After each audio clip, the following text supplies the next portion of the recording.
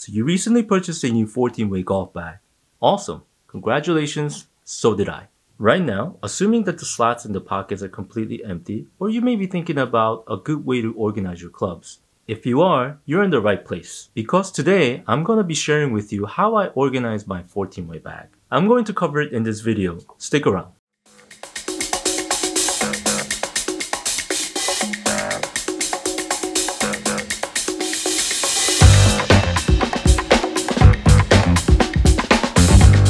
Chris here from Uniform Projects.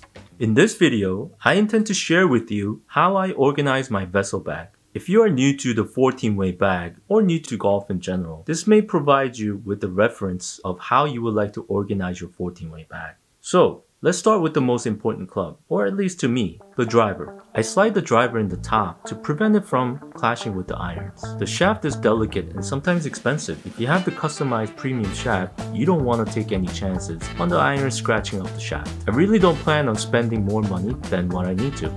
Next to the driver, I have 3 wood to the left and 3 hybrid to the right. At the moment, these are all the woods that I currently carry. After that, I'm going to place my long irons 4 and 5 from left to right. Let me show you from a better angle. Then the mid and the short irons will follow in this order. After that, the wedges.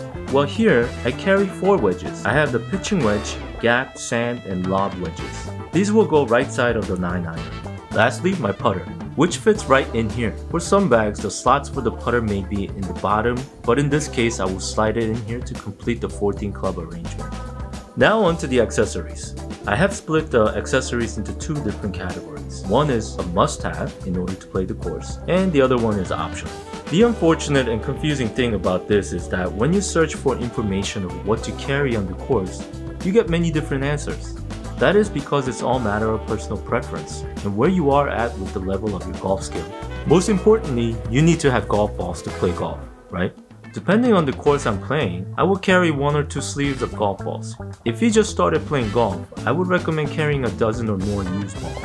Here are the tees, ball markers, glove, and a towel. I hook my towel on the ring here. Now on to the optional accessories. Just as a side note, I can play any course without needing any of these accessories. First, the rangefinder. Good thing about Vessel bag is that it has a separate pocket for the rangefinder, which is very good. Extra glove in case my glove gets too sweaty during summertime, or if it rips. Sharpie to mark the ball to indicate that it's mine. Now lastly, here's a tripod. Many of you may find it strange to have a tripod in a golf bag, but this comes in handy on practice range to check your swing time to time. Again, it's optional and personal preference. So yeah, that was quite a lot, right? I hope you enjoyed the video. If you're a long-time user of 14-way bags, I want to know how you organize your bag. Please feel free to jump into the comment section below and leave a comment. As for me, thanks for being here, I appreciate your time, and I'll see you in the next video.